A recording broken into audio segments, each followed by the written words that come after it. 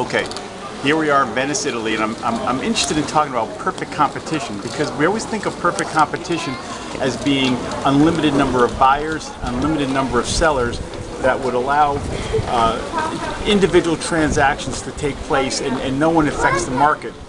In gondola rides, no, regulated monopoly, really what you have here. So I got emu jerky at $12.50 each. The kangaroo jerky is only at $7.50. It's cheaper. The kangaroo meat is easy to come by. Crocodile jerky at $14.50, which is the great Australian taste. They all say that. What I find odd is that beef jerky is $10.50, $10.80. That's almost as much. If you're going to get $10.80 for beef jerky, you might as well buy some emu jerky. That's right. I'm here at the Great Barrier Reef in Australia, and most people are looking for Nemo, but the heck with him and all the corals and all that. What I'm actually here for is pirates out in these waters here. But what's happened is the price of sea cucumber has risen dramatically, and so apparently, according to the news, the Hong Kong, I guess we would call them the mafia, ruins to make you start thinking about fiscal policy. I know, it's crazy. This is Pont de Gare, in just a little bit, about 20 kilometers north of Nîmes, France, and it was used to bring water to the city of Nîmes. The largest hydroelectric dam in the world, the Itapu Dam. This side over here is Brazil, that side over there is Paraguay.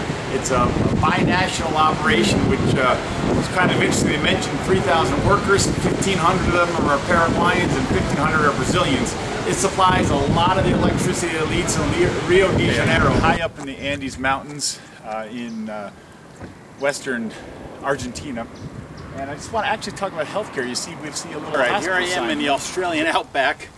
And what do I want to talk about but healthcare? That's right. You see that blue sign there with the white cross? That's the only healthcare services available in these parts. And if that gash was any worse, where would you get medical attention beyond that little general store that you got there in town? They would fly me to Alice Springs, which is 5 hours away. So, yeah. We were thinking about it as well. Like, Mark wasn't sure if it needed stitches or not, but we'll just see how it goes over the next couple of days. I mean, it hurts, but it'll get better there. I've got my tetanus, so. When we talk about the determinants of demand, we often talk about income being one of the factors that determines demand. So here I am in Monte Carlo in the Principality of Monaco.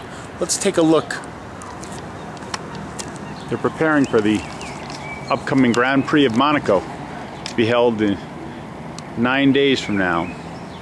See all those bleacher seats?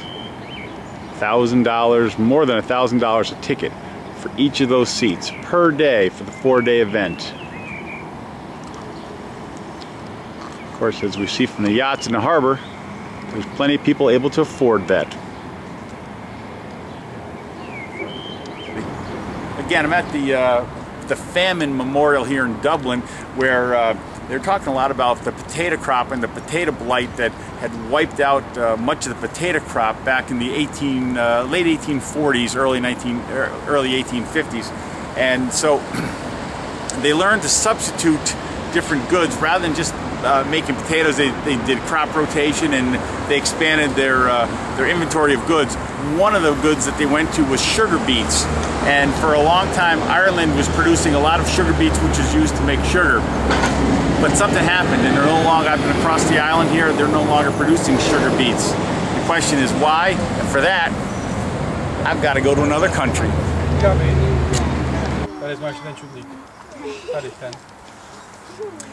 So I'm here at the site of the Waterloo Battle. This is where Napoleon was defeated, but that's not what I'm watching here. Down in the fields we see sugar beets. That's important because the European Union paid off the Irish sugar beet farmers to stop growing sugar beets, which of course, what's that going to do? It's going to limit this. Hold it. Brussels, Belgium here. And you see that building with the white swan on it?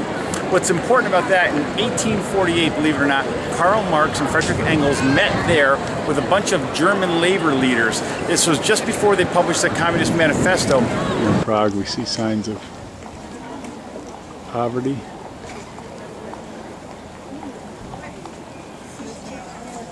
and capitalism, all in one motion.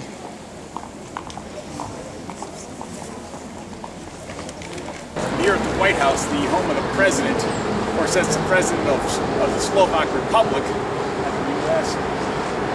Just in case you didn't know, 1993, the Velvet Divorce, Czechoslovakia became two different countries, the Czech Republic and the Slovak Republic. And what I really want to talk about is the money. Here's the currency of the, you want to talk about money, let's talk about the Austrian School of Economics and their theories. Here I am in Vienna, Austria. Let's talk about the monetary policies associated with the Austrian. Oh, hey class, I just sitting here in Miltenberg, Germany, and just bought my first souvenir gift. I got a couple of coins here. I bought them at the antique shop, and what they are